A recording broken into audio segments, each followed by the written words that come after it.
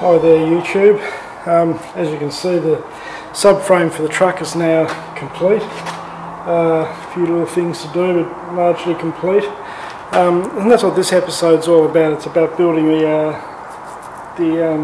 subframe. Obviously I'm at the end of the episode now, but I'm going to go back to the start and start from the bare thing. So, you know, why do this? The question. Basically all trucks have some torsional twist in the chassis. So the chassis rails go down here, they're parallel, they're pop riveted together or bolted together usually, very rarely welded. Now the reason for that is that truck chassis will always twist, and when you're carrying a load of pallets or a normal shipping container or a load of timber or whatever, it doesn't matter. It doesn't matter if the tray is twisting. It won't. Nothing's there to break. But if you've got a habitation pod with drawers and doors and everything in it, and you start twisting it, nothing's going to close. Your drawers aren't going to open. Plus, there's all the fatiguing inside it as well. So you just wear it out quicker. So we have to have some way to allow the chassis to twist, because we want it to twist because it gives us better off-road capabilities. If our wheels can sort of, you know, twist over irregularities in the surface without using the springs, it gives us extra travel in our suspension or in the truck's ability. So we want to keep that. So this is a rigid truck. It has 9.5mm steel rails, so it's very rigid. In the last episode, you know, I showed you lifting it up with a forklift and how I got twist out of it, and that's going to be there. So I want to keep that, but I don't want it to transfer through into the pod. So the way we do that is by putting a 3-point connection on the chassis. So we've got the two front points fixed solid, and the rear is a big 50mm machine steel pin, and 50mm, you know, that's overkill. The knuckle on a semi-trailer is 50mm, and if you have, say, 3 trailers stacked up behind you, that could be 50 tonnes. So this is 2.5–3 tonnes, so way overkill. Some other trucks like the Mans, you quite often see where the cab's going one way and the pod is going another way. They're very live, same as the Unimogs. There's a lot of twist in those and you have to keep it out, so quite often they'll have a connection like this at the rear, also one at the front, and in the middle they connect it with a couple of sort of grab pipes around tubes, so it gives it a very, because they twist so much. I didn't really have to do this. Another way to do it would be with tension springs or compression springs. Yep. And that was developed in the fuel transport industry for aluminium tankers. The tankers were, with the twist, they were fatiguing and they were getting failures. You can't afford to have failures in a fuel tankers. So what they did was they still built them out of aluminium because it was economic to do so, but then they put these springs down the side so the chassis could sort of twist underneath it and pull the springs out and it'll be good. But I've gone with this method. So generally what I'm doing here is I'm building it big and heavy. I'm building a big strong truck to run over those long, you know, dirt outback roads we get in Northern Australia. You get similar roads in South America and Alaska. Top of Canada you get these sorts of roads, and the transport industry equipment, you know, runs on them with no problem at all. They are, you know, prime mover with 3 trailers running continuously up and down, you know, corrugated gravel roads. Really doesn't show a lot of signs of wear. They can go for 1,000,000 kilometres, and the trailers can, you know, who knows how far the trailers end up operating for. You put a Land Cruiser and a caravan up and down those roads, and you go, you know, a couple of 1,000 kilometres at any sort of speed, and you've wrecked them. You know, they're dead. You know, the Land Cruiser will be just totally worn out. The caravan probably is not behind your car anymore. It's probably in pieces back down the road. So they're just not built to do that sort of work, where with the big wheels and the big, strong, heavy steel work these are. That's why I've sort of built it like this.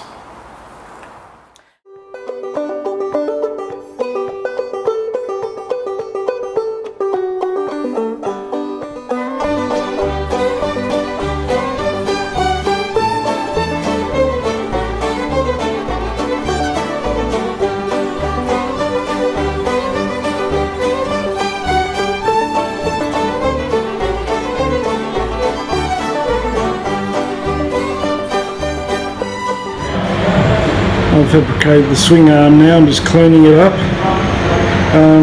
Now we'll go under the back of the pod, which is there. So a lot of work there. It's very, when you're in time spent actually welding up, is not very much at all compared to all the fabricating, the grinding, and the setting out. And the trouble with the welding is you've got to do it fairly slowly, so and think about things so you don't warp steel. Steel warps fairly easy under heat, so you can stuff the whole project by rushing into the welding.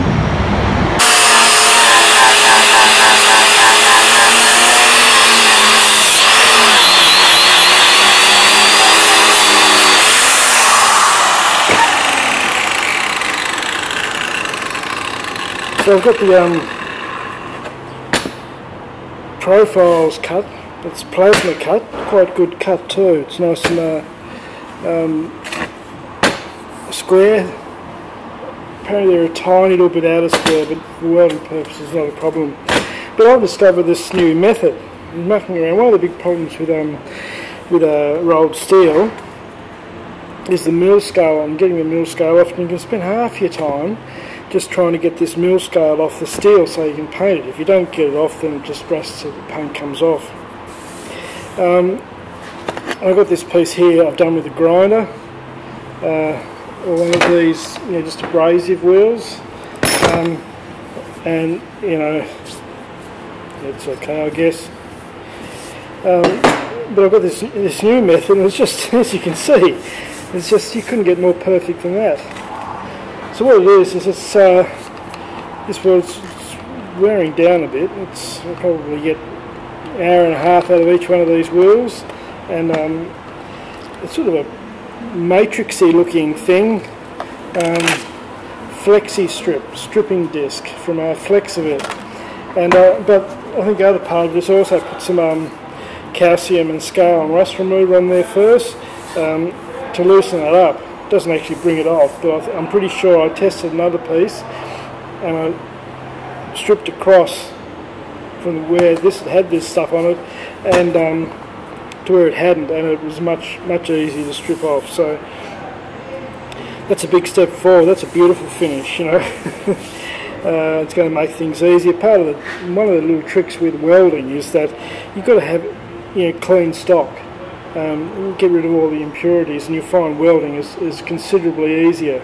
And that goes for old metal as well. Old metal absorbs different things, carbon and stuff, and it's always difficult to weld. But if you can strip the surface off and have a nice smooth surface with no dags or no standing up bits, it makes the welding a whole lot easier.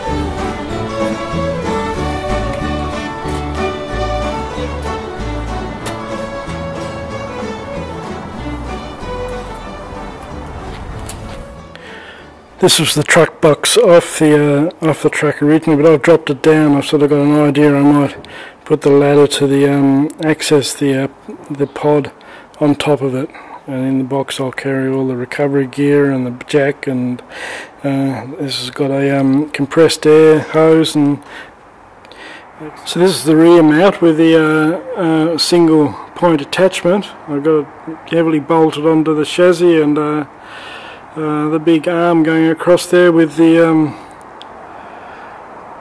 twist locks at the end. Also you see those bolts sticking through. That's for the water tanks will hang underneath that, and over there as well.